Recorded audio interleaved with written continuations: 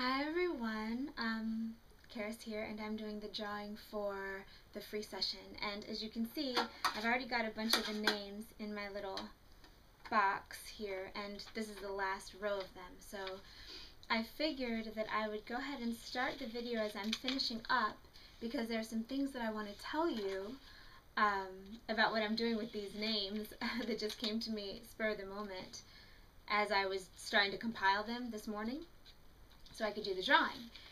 And I was, getting my paper ready and going through my email and finding all of the people who've either signed up for the newsletter or just entered to win the reading, or both. And it occurred to me, and this was definitely guidance, because that jingle that comes when it's just your own creativity, and that jingle that comes when there are guides telling you that perhaps this would be a good idea. And what they said was, you have all these people's names, they're going to be all together in one place, just drawing one of them seems kind of silly. Why don't you give all of them a healing while you're doing it? And the wonderful thing about, for instance, just having your names, all of you who entered, and thank you so much for entering. I can really feel the love coming from all you guys as you sent in your forms. One of the things about having your names is that just with a name or a picture or even a thought, you can then send like a personalized energy airmail post over to them. And it's kind of the same, because on the energetic level you can find people just by using their essence. And if you don't know what that feels like, the closest way I can think to explain it is by saying how if you're walking along in a shop one day and someone passes you who wears the perfume or cologne of an ex-lover, and you all of a sudden get a whiff of that cologne or perfume, and you're just taken back to the time where you were with the person that you used to love, and how you just all of a sudden get such a feel of the essence of that person and of your experience with them. Well, on the energetic level, everyone has kind of a signature essence. I mean, I think it goes along with the fact that we all have very unique energy bodies. They're huge fingerprints that are unique to each person, and even each incarnation of each person. So anyway, now that I have all of your names that can attach to these energy prints, I will finish putting them in the box here. And then I will intend that what I'm about to do connects with all of your energies. Now that I'm finished, drop this from the floor. And now I will get my little leaf plate over here. Let's see, is there anywhere for me to put it? Yes. Light a little sage. You can see the ashes. I keep a leaf in my sage and my cinnamon stick together on this little ceramic plate thing. I'm a sucker for leaves. Anything with leaves in it I absolutely love. It's pretty easy to see what kind of stuff I would like for those who are like in my family with Christmas and stuff like that. Anyway, moving on. So get the smoke going, and then just send the energy of the sage smoke, the purification, the healing, down into this beautiful little nest of all you guys' energies, and intending that the purification of the sage flow through and flow to you and give you a healing. And I'm setting up a really strong intention that as you watch this, or even as I do it, because some of you might not watch it, I don't know, that your energy field is as much as you'll allow, because there's free will in here, so it's more just the option if you choose to accept it. It's kind of surrounding you, even though it's not going into your body, because it's not something that you requested, so it's an offer rather than a assured thing. That it clear any blockages that you're ready to have cleared, bless any projects that you're working on that ask for blessing. And to continue, I'll put on a little basil, and basil is a really powerful herb.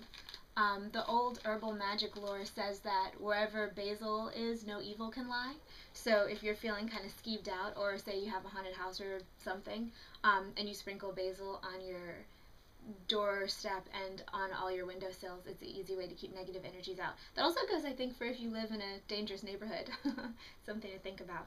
So anyway, sending basil in, asking that the unique energetic signature of the plant be activated now and clear out any negativity that's accepted to be cleared by you.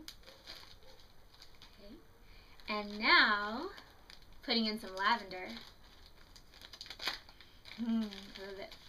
And lavender accesses heart energy and love and compassion. So putting in some lavender with the intention that it bring the heart energy to you and soften your experiences, bring lots of love-related experiences into your environment, romantic or non, whatever you're willing to accept and whatever you are requesting.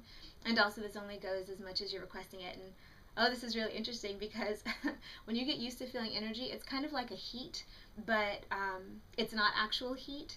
When I first started doing Reiki, the people I would do Reiki on said, "Oh my gosh, your hands are so hot," and then I would take my hand away and get them to feel my fingers because my hands are always cold, and even now they're cold. But when I go close to the box, right around about a ½ inch over the top of it, I can feel this heat coming up from the box. It's not a physical heat, but if you're not used to discerning the difference, that's what it feels like at first. Anyway, so now that I have the heart energy, the clearing energy, and the general blessing energy of the sage and of my intentions, I will put my little lid on. There you go. See, it's a present box. And rub my hands together to get my own energy flowing, especially since it is a little bit chillier today than normally. Anyway.